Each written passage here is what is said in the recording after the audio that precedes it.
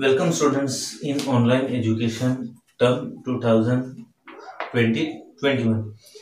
First of all, wish you a happy nation builders Mahatma Gandhi birth anniversary and also Lal Bahadur Shastri birth anniversary. Just we have obliged and saluted to the our nation builders in our school.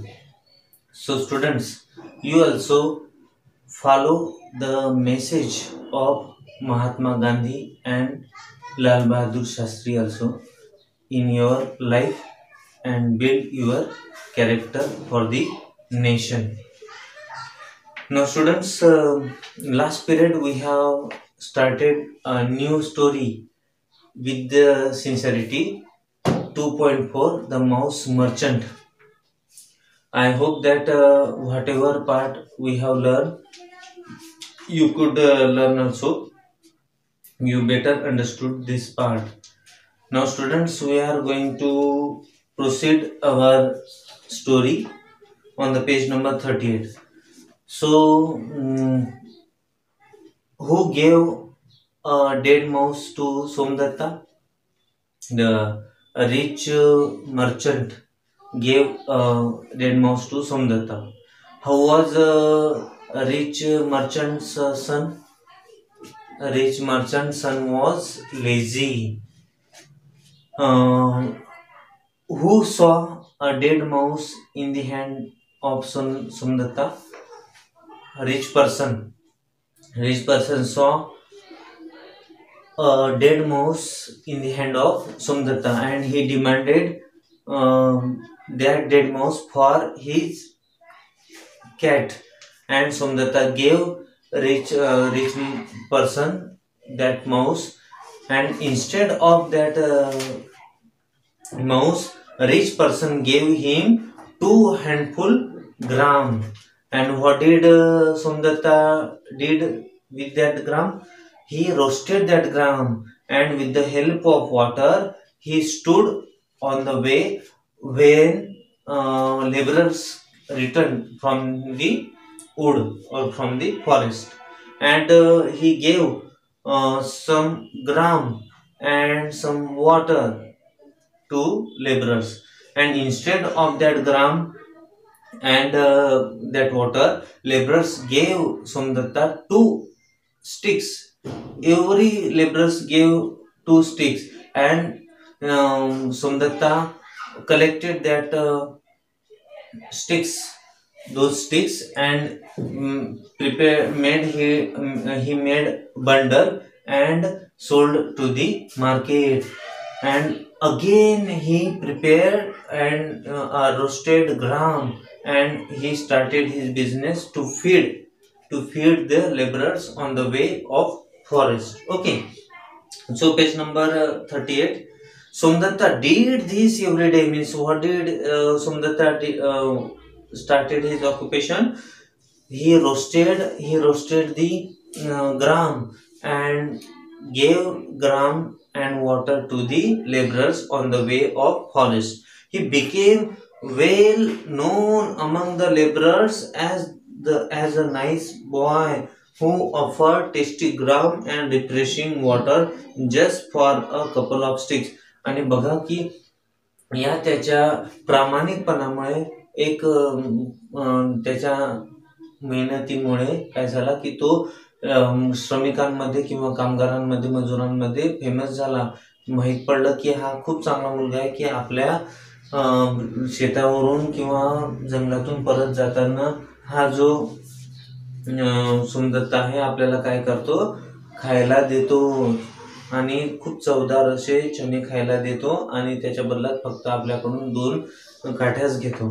So many of them began to buy his gram to every day on their way back from the woods.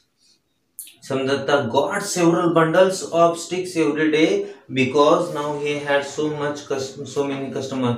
आता त्याच्याकडे जास्तीत जास्त काठ्या गोळा व्हायला लागल्या आणि त्या काड्यांचे बंडल्स म्हणजे मोळ्या तयार करायला लागला तो, कारण की त्याच्याजवळ आता भरपूर मजूर लोक काय यायला लागले आणि काड्या द्यायला लागले. Once when Somdatta was selling the sticks in the market he met a Potter.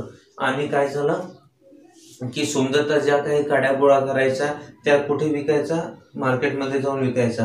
He met a Potter, तो एकदा काय झाला कुंभाराला भेटला. Potter means Kumbhar, who prepare a earthen pot.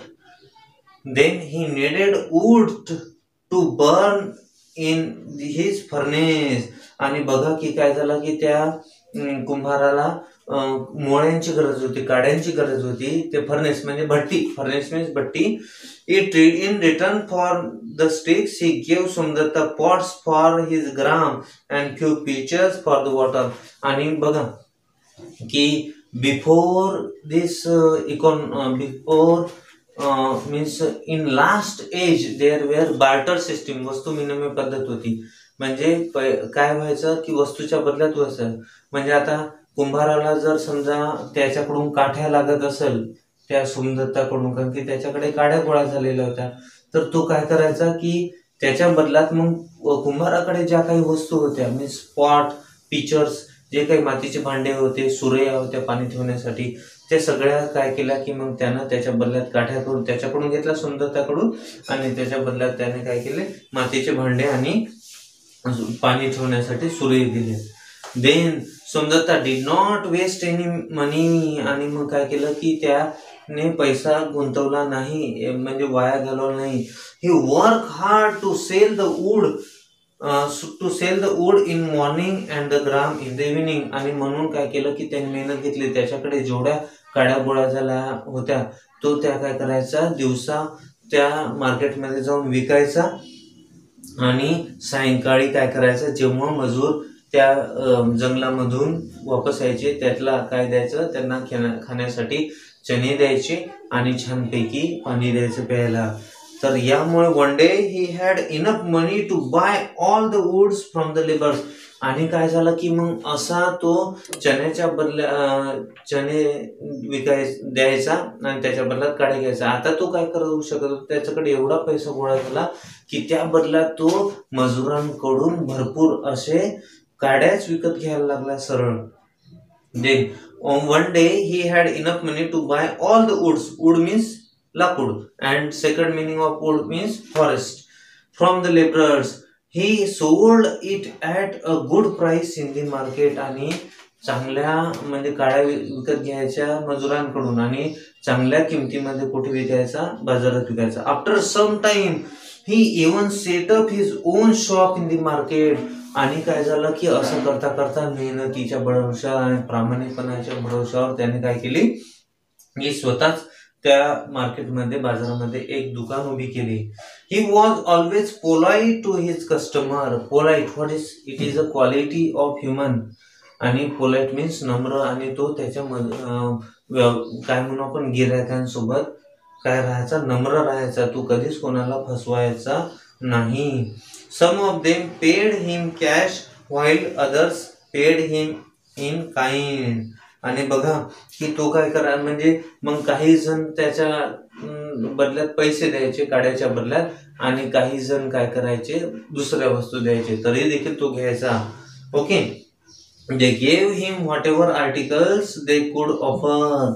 म्हणजे त्यांच्याकडे ज्या काही वस्तू राहायच्या, समजा तो पैसे देऊ शकला नाही काड्या घेतल्यानं, तर तो काही दुसऱ्या वस्तू द्यायचा आणि तो देखील सोमदत्ता काय करायचा प्रामाणिकपणे स्वीकारायचा.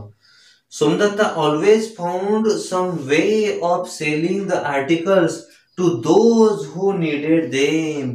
Somdatta always found some way of selling articles to those who needed them. मग एखाद्याला जर काड्या पाहिजे असेल आपल्याकडल्या आणि त्याला जर पैसे नसेल त्याच्याजवळ, मग दुसऱ्या वस्तू काय बा जे काही असेल त्याच्याजवळ तो घ्यायचा. समजा कुंभाराकडून काय घ्यायचा, मातीची भांडे घ्यायचा, सुरया घ्यायचा. मग समजा एखादी लोहार असेल त्याला जर काठीची गरज पडली असेल तर मग तो काय करायचा लोखंडी वस्तू त्याच्याकडून घ्यायचा. अशा पद्धतीनं तो बार्टर सिस्टीम मध्ये वस्तू विनिमय पद्धत म्हणतात. म्हणजे आपल्याजवळ जी वस्तू आहे ती दुसऱ्याला दिली तर दुसरा त्याच्याजवळ तो वस्तू देणार आपल्याला. अशा पद्धतीनं जे काही व्यवहार चालायचा त्याला बार्टर किंवा वस्तू विनिमय पद्धती म्हणायची. After a few years Somdatta became a wealthy merchant in the town. आणि पुष्कळ म्हणजे व्यवसाय म्हणजे पुष्कळ वर्षाच्या मेहनतीने सोमदत्ता त्या गावामध्ये काय झाला की became a wealthy merchant. Wealthy merchant means श्रीमंत व्यापारी झाला. वेल्दी मीन्स श्रीमंत आणि मर्चंट मीन्स व्यापारी in the town. One day he asked the Goldsmith to make him a small golden Mouse. आणि काय झालं की एके दिवशी तो सोनाराकडे, गोल्डस्मिथ मीन्स सोनार, ब्लॅकस्मिथ मीन्स लोहार, तो सोनाराकडे गेला and asked him to make a mouse of gold. म्हणजे सोन्याचा उंदीर बनवायला सांगितला. म्हणजे कोणाचं तरी त्याला ऋण फेडायचं असेल, कोणाला तरी आठवणीसाठी द्यायचं असेल. हे took the Mouse to the rich merchant. आणि तेच काय झाला की ते उंदीर घेऊन कुठे जाणार, रिच मर्चंट कडे. कारण याच रिच मर्चंटने त्याला काय दिला होता, मेलेला उंदीर दिलेला होता. आणि त्याच मेलेल्या उंदराच्या भरोशावर काय झाला, याने एवढा मोठा व्यापारी झाला, एवढा मोठा बिझनेस तयार केला. आणि हा सोन्याचा माऊस घेऊन कोणाकडे जातो, रिच मर्चंट कडे जातो. मग काय होतं पहा, I had borrowed a dead mouse from you as a capital many years ago. I had borrowed, which type of tense? Had plus V3. So when there is a had plus V3, so which type of tense it is? Past perfect tense. पूर्ण भूतकाळ. मी दिला होता, कर्त्याने क्रिया केली होती. I had borrowed a dead Mouse from you as a capital many years ago. महाशय, महाराज, मी पुष्कळ वर्षाच्या आधी तुम्हाला काय केलं होतं, तुमच्याकडून उंदीर कॅपिटल भांडवलच्या रूपात तुमच्याकडून उसना घेतला होता. Today I have come to return it. आणि आज मी तुम्हाला ते परत करायला आलेलो आहोत. Please accept this golden Mouse.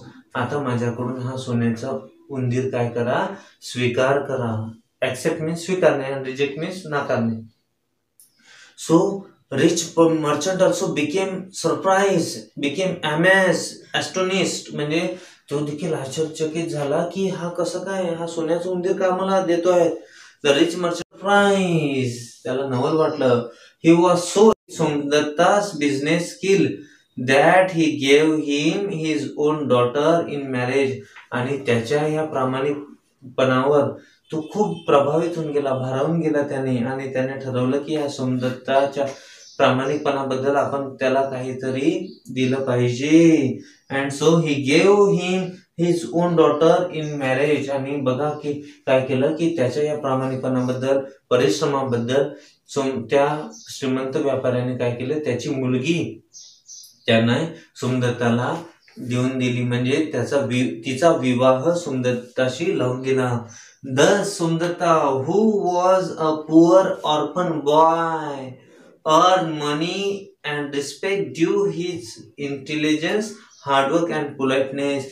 बघा की जो सोमदत्ता एक ऑर्फन म्हणजे अनाथ मुलगा होता, की त्याने स्वतःच्या बुद्धिमत्तेवर, परिश्रम, हार्डवर्क, कठोर परिश्रमावर आणि पोलाइटनेस, प्रामाणिकपणाच्या भरोशावर तो एक काय झाला, एक वेल्दी मर्चंट होऊन गेला, श्रीमंत व्यापारी बनवून गेला. बघा मित्रांनो, बघा मुलांनो, आपल्याजवळ जर ह्या 3 गोष्टी असेल तर तुम्ही देखील तुमचं नशीब काय करू शकता, स्वतःच बनवू शकता.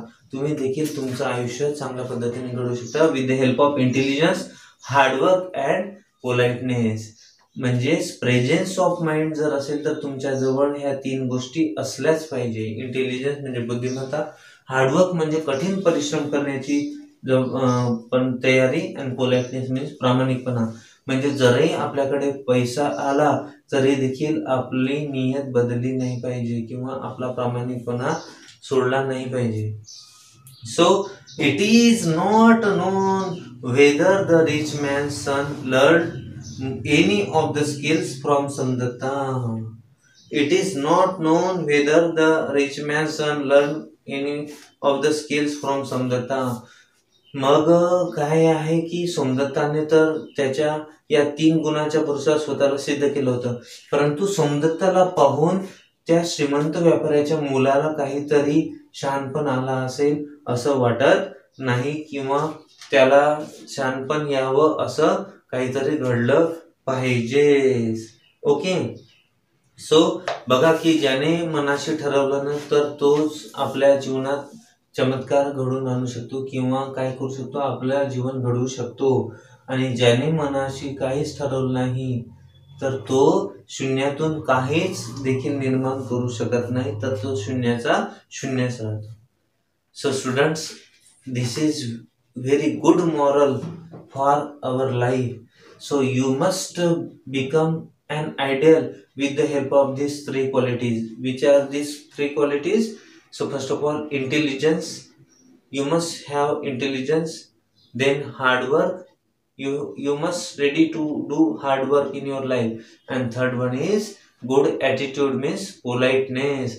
So don't leave politeness if you have a lot of money. So there are a lot of great leaders, great industrialists in our India, that they possess these 3 qualities and they become a good person in their life. So students, don't don't forget these great leaders and these 3 qualities. So what is homework for you? You read this lesson and try to find new words and new questions. Okay. So pointers are here, but we will take in next period. So have a good day.